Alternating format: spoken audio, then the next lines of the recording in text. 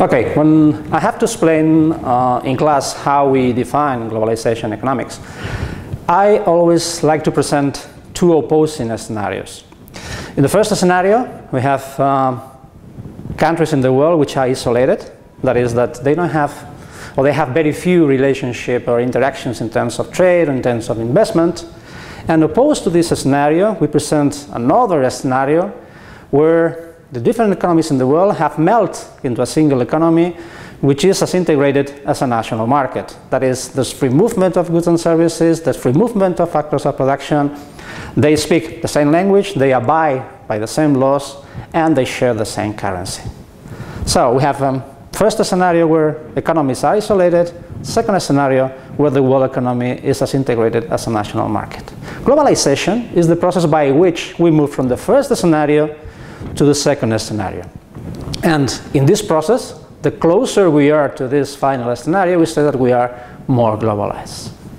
So one of the classical questions here is to what extent we have reached this final stage in which we are as globalized as a national economy, how close we are to this final stage.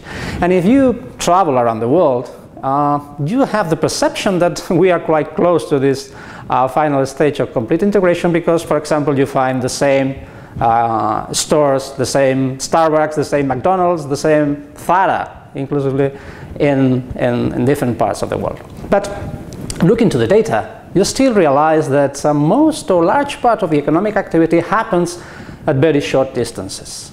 So still we are not so close to this final stage of globalization where, as we said, the world economy would be as integrated as a national market. So we have to focus on what barriers preclude the world economy to be as integrated as a national market. And among them, we have some classical explanations that are related with transport cost or with tariffs. But we have realized that a large share of this reduction in trade due to distance is due to other factors that are related with information barriers. And therefore, it's very important to develop the skills to overcome these information barriers if we want to achieve a higher level of integration.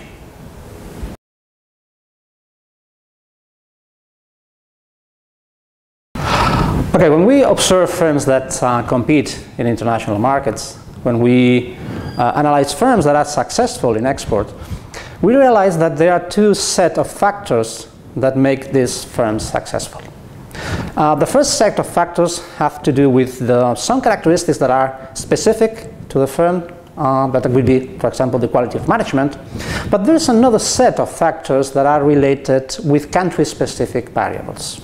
When we look to aggregate data, we realize that some countries are better exporting some goods. They have a higher share of world trade in those goods, whereas other countries have a comparative advantage or are better producing other goods.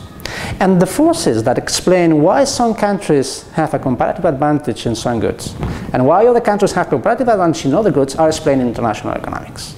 And we have to understand the variables and the forces that determine this comparative advantage if we want to design a good international strategy for the firms.